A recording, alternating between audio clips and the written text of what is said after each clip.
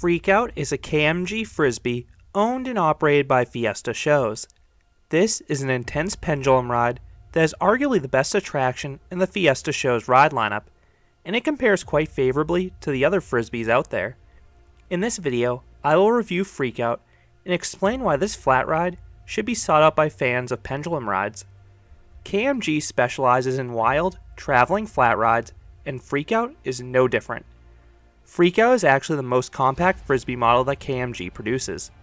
Compare that to their larger Afterburner, Vortex, or XXL models that have larger footprints, heights, speeds, and capacities.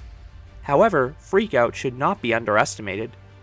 One of the biggest differences between Freakout and KMG's other Frisbees is that Freakout swings from the front to back as opposed to left to right. This results in the ride typically swinging right over the midway, which is a really exciting visual both on and off ride. The Freakout, owned by Fiesta Shows, arrived around 2005 and has been a staple ever since. The ride looks just okay by day, but it looks fantastic at night with all the lights.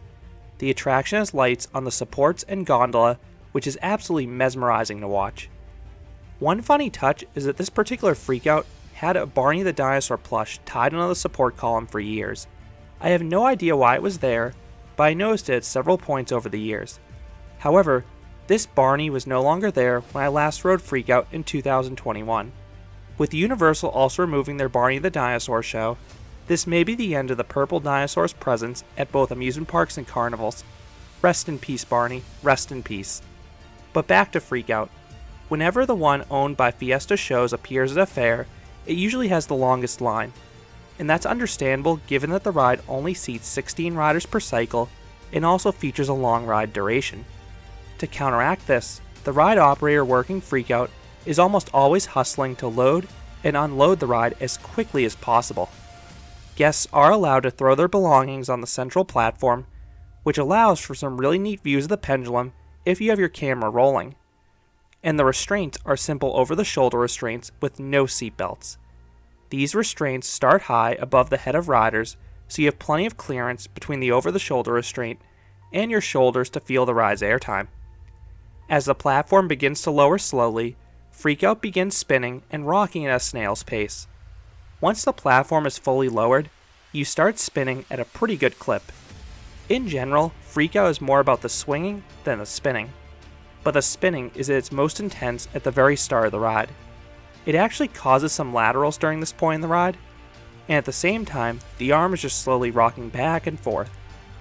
After roughly 30 seconds of fast spinning and minimal swinging, the spinning suddenly turns into a slow rotation, and then you start swinging higher. The swings build up to the ride's maximum height, and these moderate swings give some weak floater airtime, but it's just the appetizer. On the max swings, you get some really nice airtime. If you're at the highest point facing the ground, you get launched up into the over-the-shoulder restraint. The airtime isn't as sustained as the larger Frisbees like the Zamperla Giant Discoveries you often find at the Six Flags parks. Rather, this airtime is abrupt and forceful ejector airtime. The airtime is less powerful if you're not facing the ground, but the rotation ensures that everyone gets to experience the ride's best airtime multiple times. Complementing this airtime is the powerful positive G's on the downswings. The forces feel like they'll try to rip your legs off. Freakout's max swings start with the aforementioned slow rotation.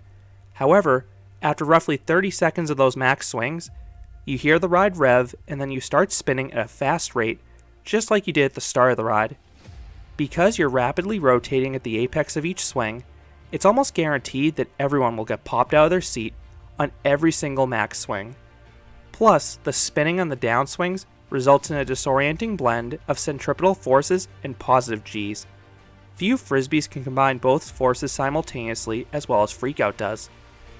After 45 seconds of insanity, Freakout starts slowing down.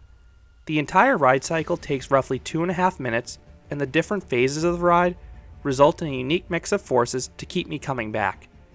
The only downside with Freakout is the seating orientation. I far prefer the Frisbees with the outward facing seats. I think the visuals are more exciting when you get that unobstructed view of the ground or sky rather than staring at other riders. So would I rate Freakout? I would give this Frisbee an 8.5 out of 10.